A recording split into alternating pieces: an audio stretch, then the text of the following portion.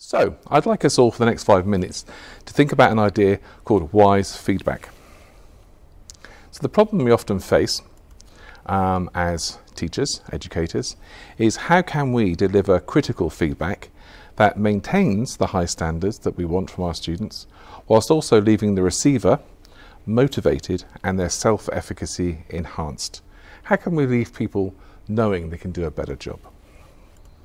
Steele, who was working in a high school in the United States in 1992, started to look at this problem. He started to notice that the students he was working with were unable to absorb the feedback he was giving them, and also were very anxious about what he was writing in terms of his feedback.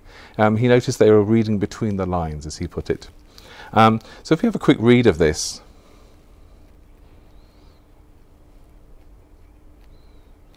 You can see here that Steele wanted to be clear that what he was writing, even between the lines, was hitting the mark when it came to what his students were able to absorb.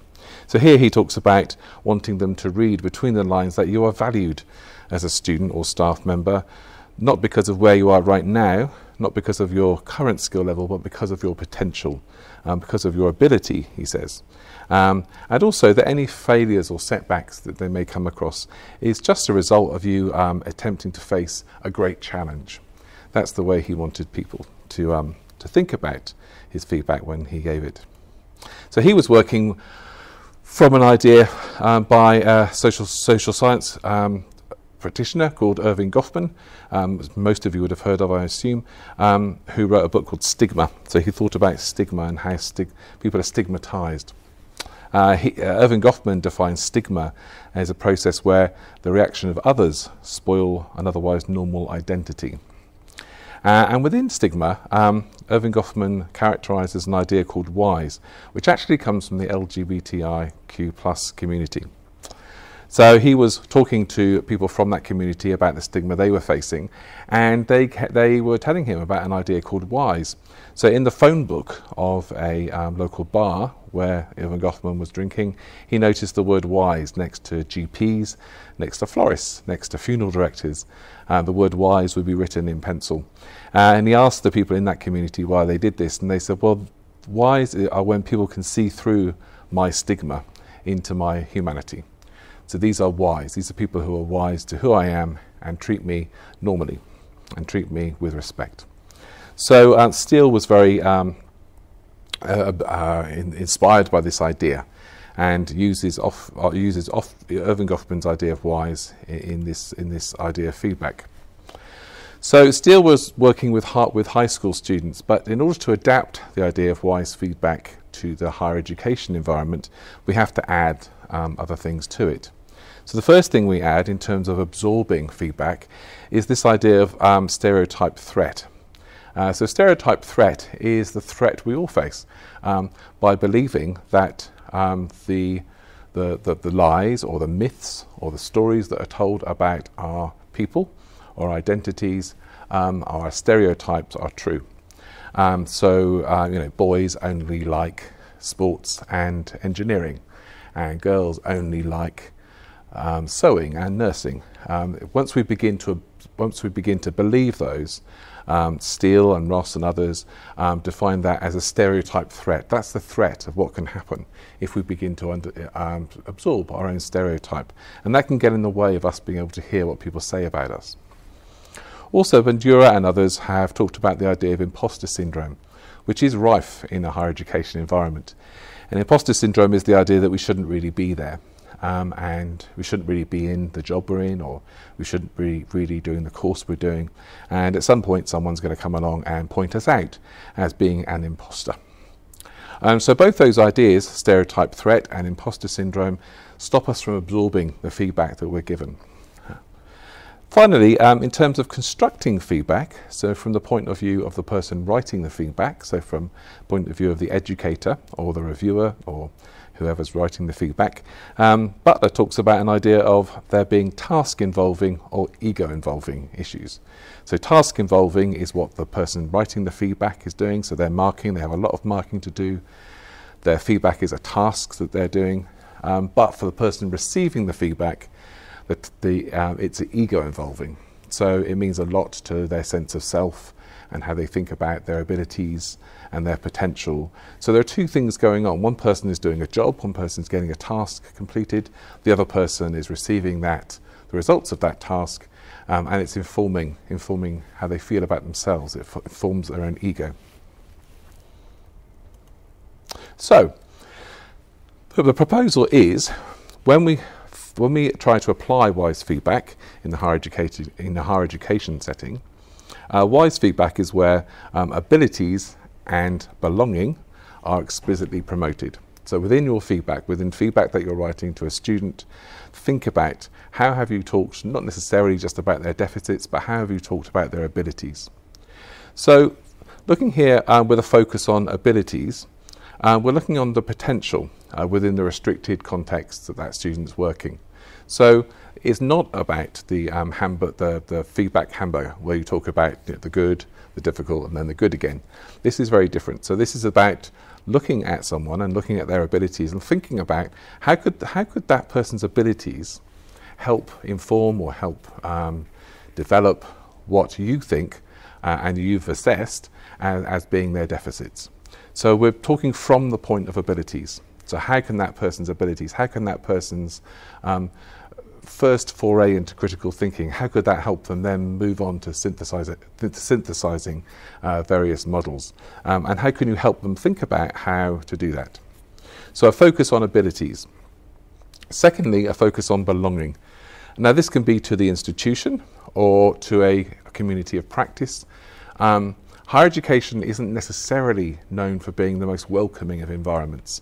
It's quite exclusive. Institutions become very institutionalized, and coming into an institution can be a very daunting and difficult prospect for someone. So if the feedback they're getting from you about their work focuses on the fact that they belong to this, profession, they belong to this community of practice, or they belong to this institution, it can do a lot to overcome imposter syndrome.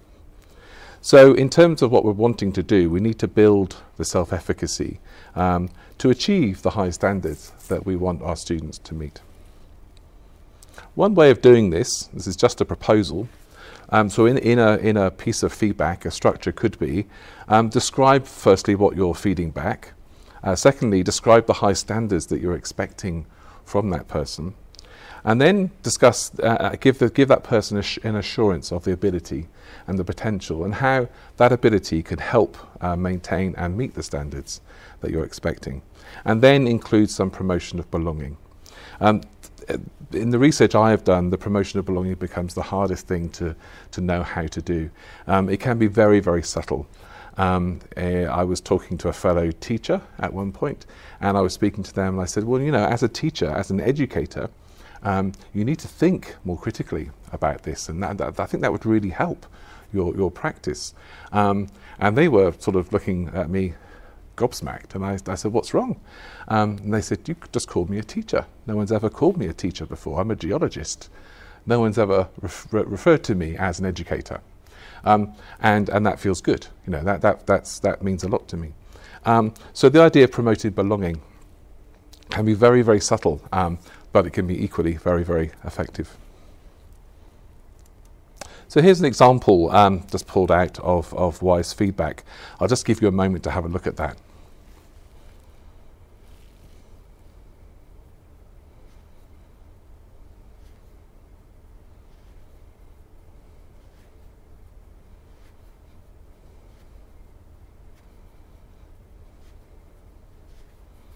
So if we could look there at ability firstly, the very last line of that piece. So it says here, however, your approach to assessment is well constructed and with continued reflection will over time begin to produce the desired results.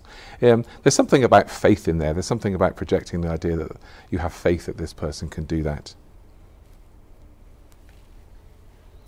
These slides will be available. You'll be able to read this in more detail after the session today. So just to end here a little bit on feedback tips. So these are tips I would suggest you use when writing feedback, or think about as you're writing feedback.